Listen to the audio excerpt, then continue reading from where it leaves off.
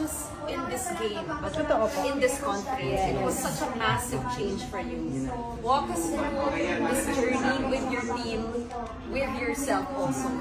Ano ang mga pinaka-importanting siguro lesson na nakuha mo sa conference? Learning CPT ay yung last grade. Lesson I've learned talaga is how many times you fall down, you really have to get back up. Kasi, sabi na there's no way to do it. And I think that's with the help of the whole team, yung coaches, yung teammates ko, yung management. So, it was really us together talaga, buong journey na to ever since 2021. Kailan ako pumasok. So, maraming nagda-doubt sa amin. Pero kami nagpo-focus kami sa sarili namin, sa team namin. Yun. Dahil mo kitang-kita naman ng lahat na nandun kayo para sa isa't isa. That you're trusting each other.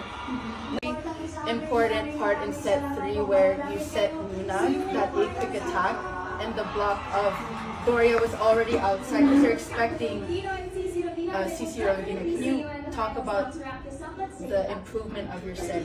Apo. Siyempre, dahil talaga yun, nila coach dati and Coach Jessie. And I think mainly because sobrang patient nila sa akin. So,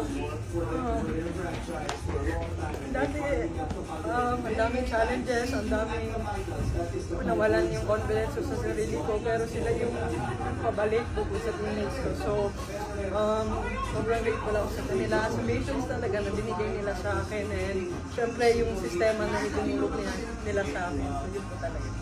One last question from Mel. Yes, alam ko nandito na kayo, pa-finals na kayo. So how will you prepare for the most awaited finals? Alam ko na ito talaga yung goal din.